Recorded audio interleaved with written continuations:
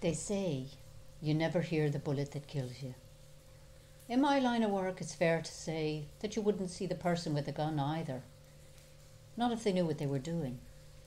Not if they were a true professional. It's business. You learn that very quickly.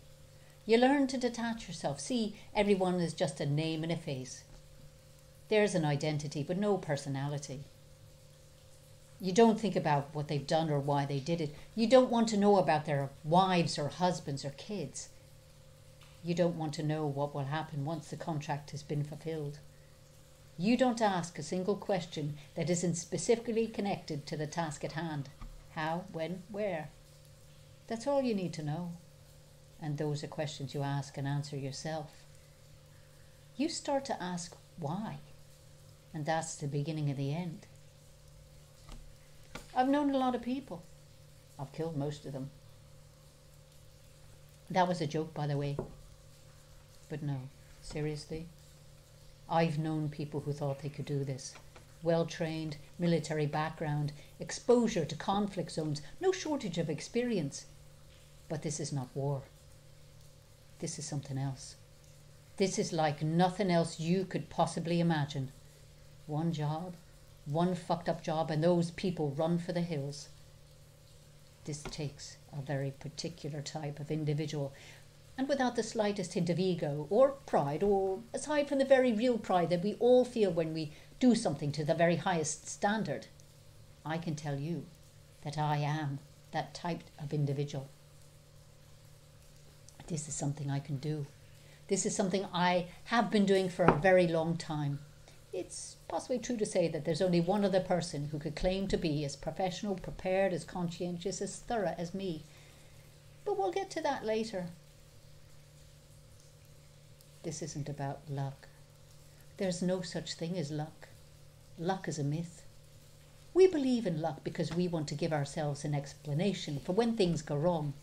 We want to convince ourselves and everyone else that it had nothing to do with us, that we weren't responsible. Well, wolves don't kill unlucky sheep, do they? They kill the weak, the slow, the stupid, the unprepared. What's happening now isn't bad luck. What's happening now is happening simply because I let something slide. I was meticulous. I was exacting. I looked at every single contract I had fulfilled, went back through every tiny detail to see if there was something that could come back to bite me in the arse. I wanted out, you see. Money was not an issue and hasn't been for a long time. Not a case of self-doubt or conscience or guilt or anything like that. This was my decision. This was the possibility of a new life, a fresh start, a sense that I could go somewhere and just live life. No pressure, no demands, no expectation, no limitation, no further need to keep one eye open even when I slept. I believed I could do it. I really believed I could do it. I believed that I could get out clean and free and stay out for good. But I wasn't meticulous enough, you see. Maybe there was a little ego there, I don't know. And now it doesn't matter because it's all going to end. Karma, the most patient gangster of all, eh? Right.